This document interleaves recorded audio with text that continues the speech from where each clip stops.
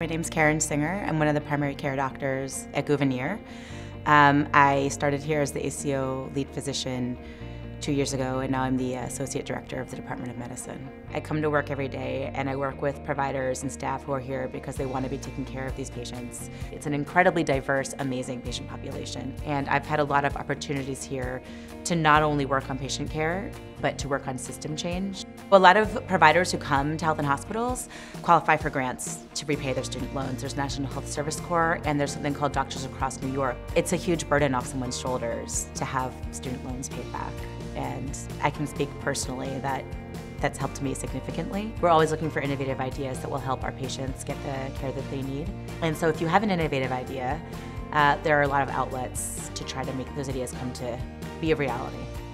We definitely do take care of anybody and everybody who comes to us. And I think that as a large system, we get to see a huge diversity of patients, which also is incredibly rewarding.